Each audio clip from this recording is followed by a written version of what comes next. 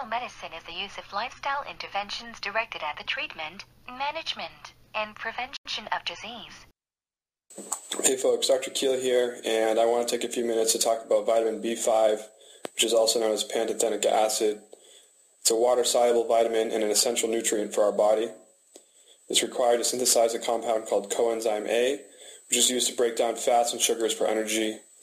And more generally speaking, vitamin B5 is used by the body to help synthesize and metabolize carbs, fats, and proteins.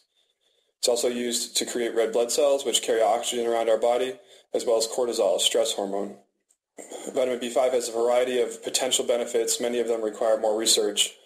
A few that I want to focus on that do have some evidence include lowering cholesterol and triglycerides, including LDL cholesterol, which is the bad cholesterol, and raising the HDL cholesterol, which is good. It may help with wound healing, especially after surgery. Rheumatoid arthritis, although the evidence is weak, it may help treat the symptoms of rheumatoid arthritis.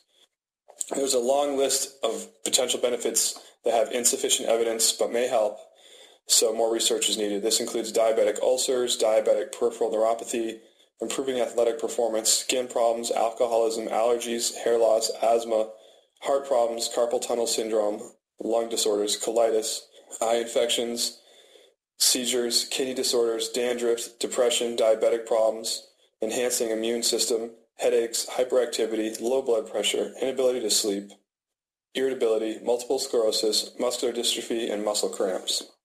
The Greek root pantos means everywhere, which kind of explains why this vitamin is found in a very wide variety of food sources. This includes fresh meats, especially beef and poultry, fish, for example salmon, many different types of fresh vegetables, whole unprocessed grains, and of course, as a supplement in a B complex. Deficiency is very rare, but symptoms include fatigue, insomnia, depression, irritability, vomiting, stomach pain, burning feet, and upper respiratory infections. Toxicity and side effects. Supplementation should be supervised by a physician, and very high doses may cause diarrhea and increased risk of bleeding.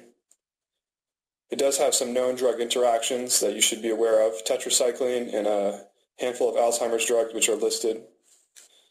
The recommended daily allowance in adults is 5 milligrams, in pregnant women 6 milligrams, and breastfeeding women 7 milligrams.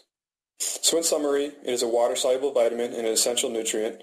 Likely helps lower cholesterol and triglycerides, help with wound healing and rheumatoid arthritis.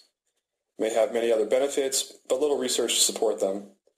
Many food sources, including fresh meat, vegetables, and grains, deficiency and toxicity are rare, and the recommended daily allowance is 5 milligrams for most adults.